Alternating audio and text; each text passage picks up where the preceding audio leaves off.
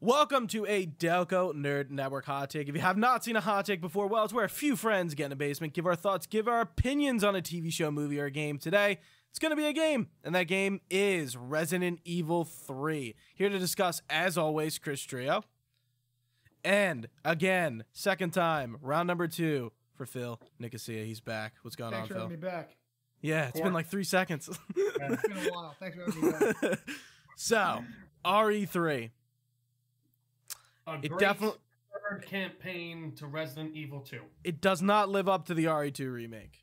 Not a bad game, doesn't live up to it. It's more Resident Evil, which isn't necessarily a bad thing. It took me, I don't know about you guys personally, a little bit to get into it. Like that first kind of I was all right jumping in.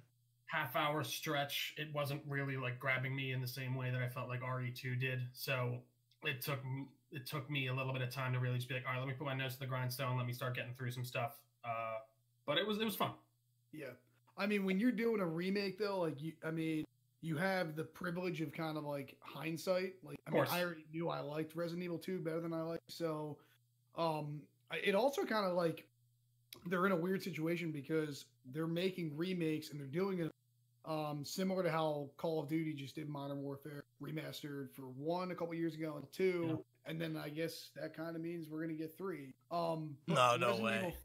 No, I think they will, but I don't think 3 has that. Like, 2 Modern Warfare 1 and 2 are those games. Yeah, it definitely doesn't, but I think that they will because the games are uniform. Whereas Resident Evil goes through a lot of transitions and changes every new. So like the idea of them doing Resident Evil 4 is weird. Like that's a totally different game, at least in my mind. Growing, totally different game. That's where it started to get a lot more action oriented, right? Or was that even? It has like a different. It definitely is a different play style, and it is a little. But it also just. Resident Evil 4 is so iconic, and Resident Evil 2 is super iconic, and 3 like is that outlier? Had like a demo, it's kind of goofy. Yeah. I'm glad they. Go ahead, Gooch. Oh, sorry, what'd you say? You cut out. I'm glad they did it. What I really like is having uniform remakes. So like if I can go back and play 2, 3, and they all have the same uniform feel to them, I will really like. Yeah, I will like feeling like, okay, I have a full experience of continuity. Have you felt like that with this remake from 2? Has there been like did it feel a lot different? It felt a lot different, and I didn't play 3 as much as I played 2.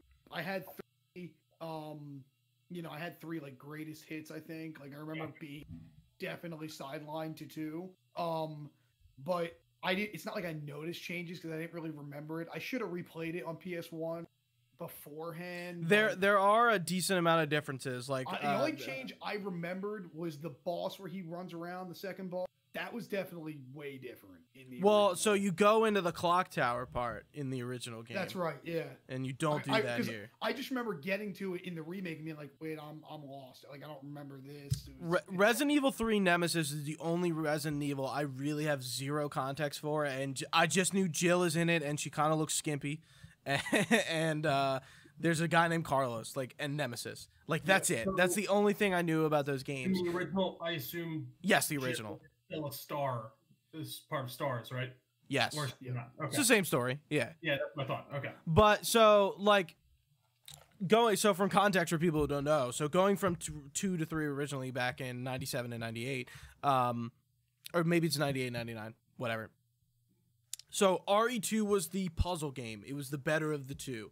It was, it wasn't as action oriented. It was still like the original. And then RE3 reused assets from 2 and came out like a year later and was more action oriented. And the same thing is actually happening here, which we kind of knew. They add those abilities, which I think are utterly useless and I don't really like, where Carlos can shove and Jill can fucking combat roll. And it's just like, we don't need these. Really? I actually see. I really agree. I enjoyed fucking it. loved it. Yeah, I didn't at all. I didn't like Carlos' bump. It's cool. Like I get, Yeah, I here's get why. here you go. Alright, whatever. Yeah, it's like body check, but I do like her dodge roll. Like I really fucking. Yeah. Maybe it's because I'm not good at it. I don't know. I just was like, I don't know. It's funny, like mechanically, I felt like this game was basically the same game except for those dodge roll mechanics. But like the thing It is. that really kind of. Oh yeah, wait. Nemesis. Why did they take the ability to use grenades and stun grenades to get out of zombie holds? Yeah, I don't know. Yeah, dumb. It's fucking stupid. Dumb. And That's a staple. So frustrating. And that mechanic it works so well in Resi 2 in the remake. Because like you're giving up a slot for to play defense. Not die, or to not right. lose. And even in the RE1 remake for the GameCube, that's that one. Like I played that last year. It's fucking awesome. It still really holds up, and it feels a lot like RE2. Yeah. And they keep all that stuff. It's a really good mechanic. That should not. I didn't even think it should not. And maybe in Resi 3, it has been so fucking annoying when they grab. Like when they grab me. More than 2 for some reason. I'm like, what the fuck? Yeah, and you get instantly killed. Like, what does pressing the X button even do? It doesn't fucking do anything. Right. I feel like it's just there. I'm assumed if you don't do that, I think you just take more damage. Yeah. Or you die. Yeah, there's just weird. There are weird things like that where I'm like, that's a weird tweak to me that I don't really quite understand.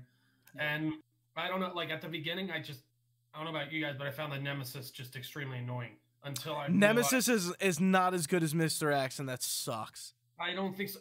I like the way they set up Mr. X a little bit better, and just the way you kind of just have to avoid him. Like with the Nemesis, you can just keep dodging away from him, and he doesn't hit you. He's a lot more scripted than X. Well, so ironically, I think that Nemesis as a character is sicker. Sure. Yes. But doesn't play as well. I agree. Right. Like it wasn't as fun to combat him, but I think he's a sicker character. Yeah, I would totally agree. How are you guys feeling about like boss fights and stuff so far with him? Like were they? I'm trying to think. They were okay. What's the first one? The first one is Flamethrower. Yeah. On the roof. That's a part that I really thought was cool and like extremely cinematic. And again, this game felt like you said it earlier, a lot more scripted, Gooch, and I think that's a good way to put it. Like in these kind of more cinematic moments that they try to set you up for. I like them, but like I wish it was more random too. Like I don't mind the scriptedness, but like there's not enough random encounters to like offset that. Yeah. You guys both didn't beat it. Trio's right at the end, and Phil is too. Well, not as much.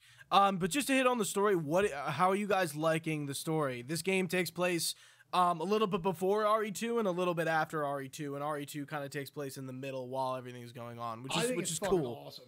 I think it's awesome. I like the story. I love Jill and Carlos a lot. I like Carlos too. I like going into the gun store and the dudes. Kendo, like that was really sick because like I had forgotten, like as somebody who's that was something that like I was like, oh fuck, I'm on board. Like I know what's going on. This is sick. No, it is cool. Yeah, so, I like how there's those. Sorry, Trey, go ahead. When does this take place in relation to RE2? I missed. So Jill and Brad are and Carlos and UBCS are all kind of like. So when Carlos gets to the prison, Leon has not gotten there yet, and neither is Claire. And you see Marvin Brana get bit, and and then he comes out later. So Carlos leaves, they all leave. Leon and Claire must come in after that, and then Jill and everything with Jill and Carlos kind of wraps up, and then they're out before the nuke hits, like or as the nuke is getting hit, as that facility is getting blown up. So they're happening on top of each other, and then before and after. It's interesting, but I like the way it is. And then it's like, as Carlos, like you can see Leon's police uniform, like still in the locker, and then but also seeing you get a little reference to some of the other stars, like Chris gets mentioned I think once, but like Brad Vickers, and then fucking Brad dies. I do think it's sick, like when you go in the police station the first time, like their little comms office, and they're like banners hanging up, and he said, you're gonna have a good first day. Yeah. Like the little Easter eggs and like the little. There's a lot of little good stuff like that. What's the mag thing for? The mag attachment. Which gun?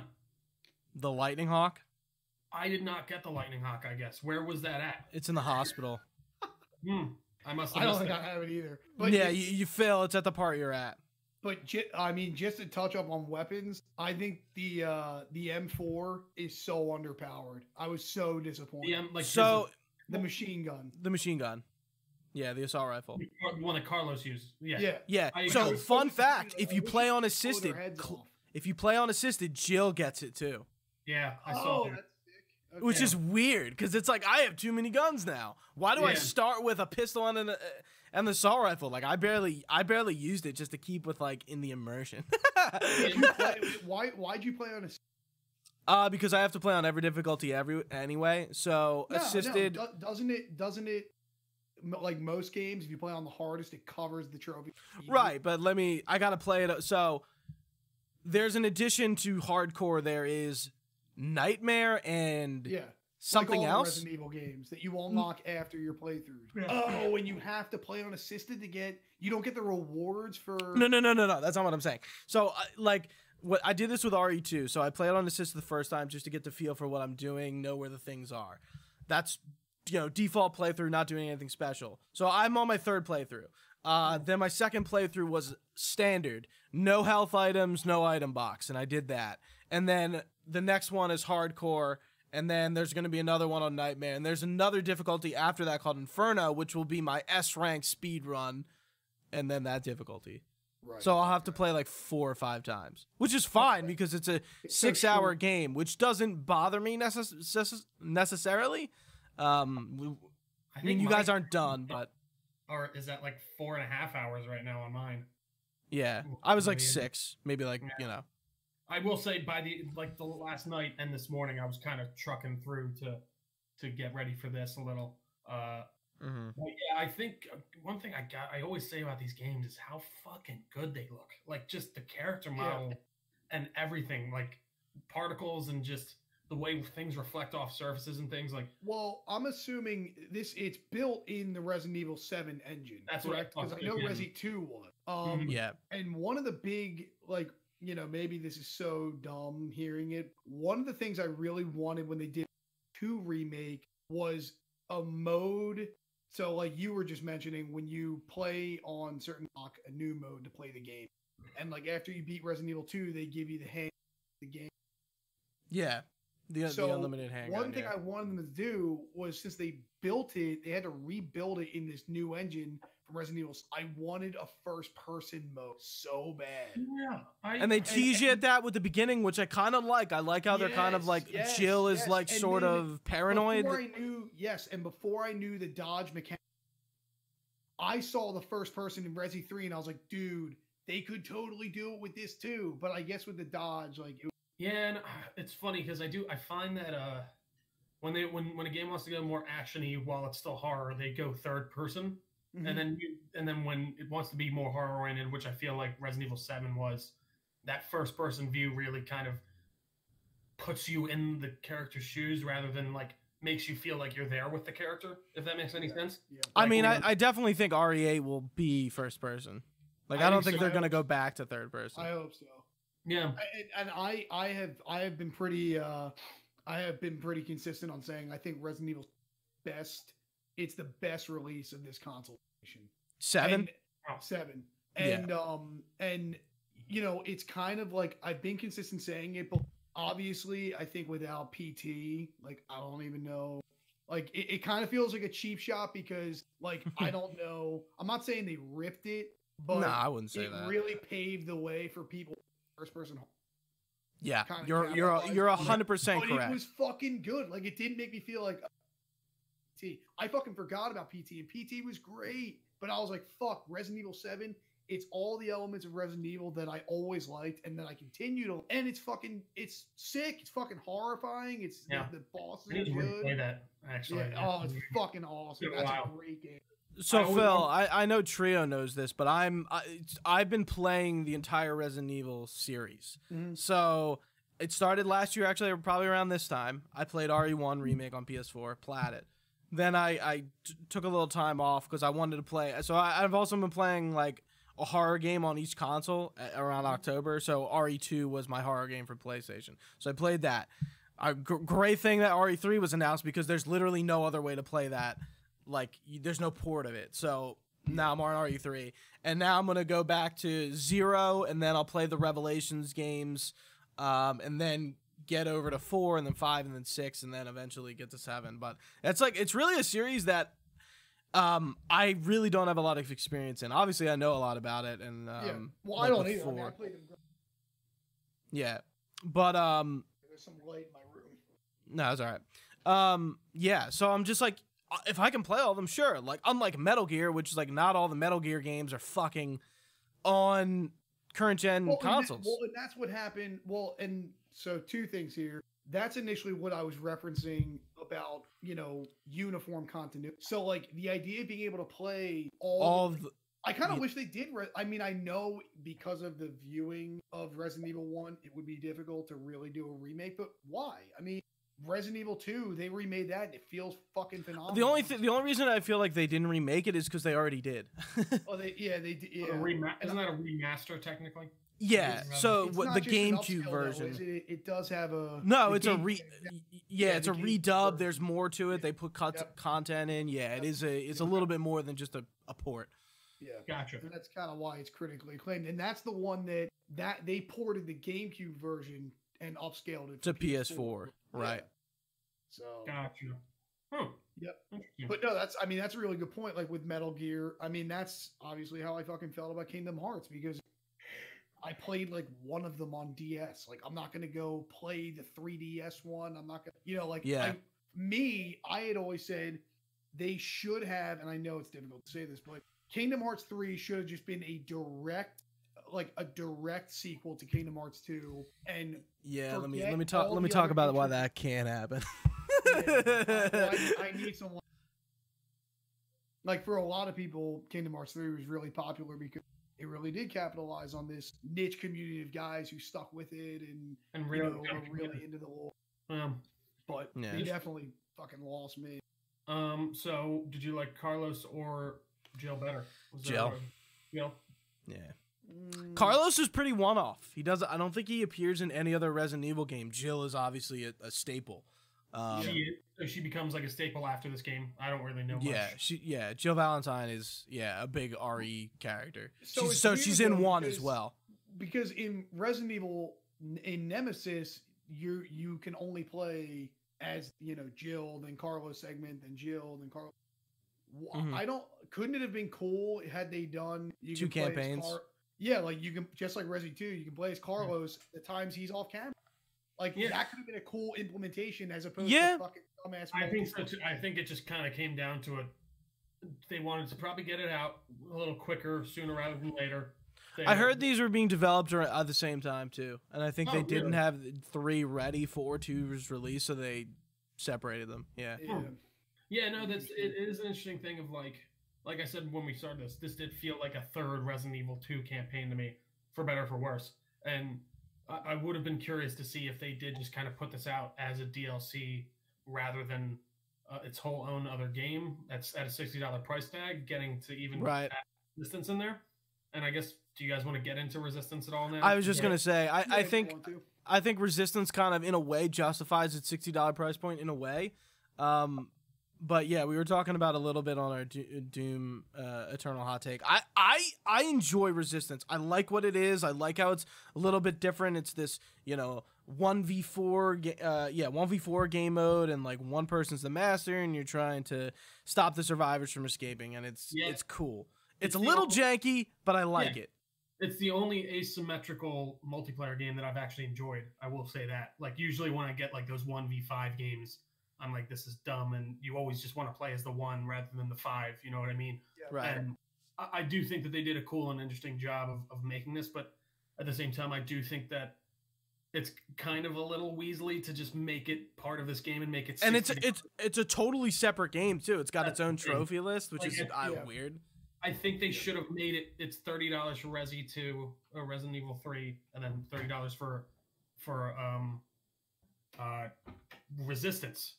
But no one would have bought Resistance. Yeah, dude, I don't mind that they put it in. Go ahead. I mean, there's something to be said about the fact that Resident Evil 3 is so short. I mean, you know, yeah, it just is a short ass game, and you know, I launched Resistance. I downloaded, I launched it, and what I was anticipating was just like a straight up like, okay, we have the engine, and maybe we have these guys who are in the studio, but they're not working on the main remake. So let's make a little side thing. So I really thought that it was just going to be like fucking Call of Duty Zombies, like 4-player survival. I kind of had this idea that it was going to be something really big, and I was immediately like impressed by the fact, okay, like there's a fucking tutorial, like there's different play styles, and like, so I was like, okay, this is sick. And then when I was getting through the tutorial, I was like, all right, I want to play Resident Evil 3. I'm out. I don't need this bullshit. Sure. But that's just me. Like, there are definitely people, like, clearly you guys play it, so there's definitely people who are like having my first reaction where they're impressed, and then people following. But to make the game $60, I think is I wouldn't say impressed. I would have paid $60 for fucking Resident Evil 3 remake because I'm an idiot. So it really doesn't matter. I was going to buy the game on launch anyways, so I'm not mad about it.